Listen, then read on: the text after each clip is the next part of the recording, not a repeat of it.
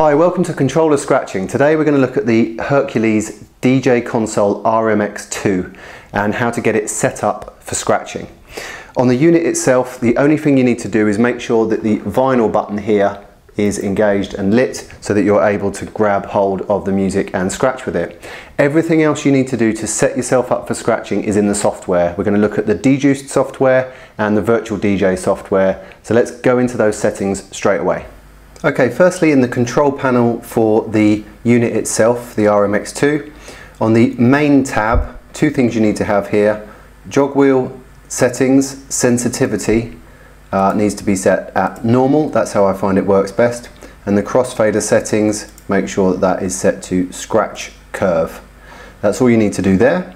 Then in the DJUCED software itself, go up here to configure the settings.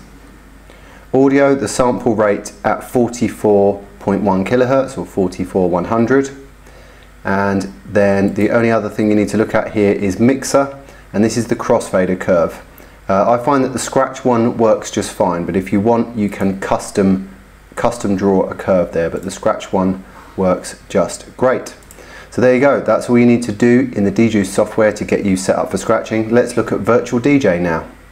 Okay, here we are in Virtual DJ. Let's go straight to the config page here. First of all, we're going to go to performances and get your latency nice and low. I've got mine at 128. Go as low as your system can cope with before it starts sounding strange. Then here, the scratch setting, optimize for quality, and master tempo, pure scratch. Otherwise it starts sounding really crazy. Then go into options, and what you need to look at here is the crossfader set to scratch. The jog mode set to vinyl.